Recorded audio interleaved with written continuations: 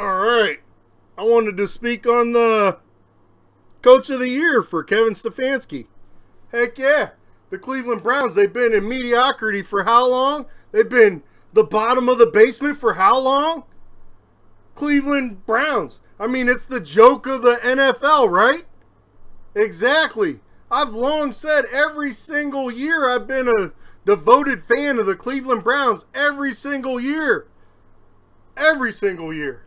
All the time I'm like filled with high hopes, like, yes, this is going to be the year. This is going to be the year. Well, guess what?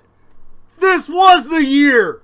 We finally come out of mediocrity. We did not finish our job. We did not make it to the Super Bowl, but we finished mediocrity. We made it to the playoffs. We beat the rival Steelers. The Steelers fans didn't even think it was a rival anymore. They were like, you guys are the Browns. The Browns is the Browns. The Browns is the Browns. What? Not anymore. Not anymore. The old Browns is dead. Welcome to the new Browns. Welcome to the new Cleveland. We're here to stay. That's it. I'm out. Congratulations, Coach.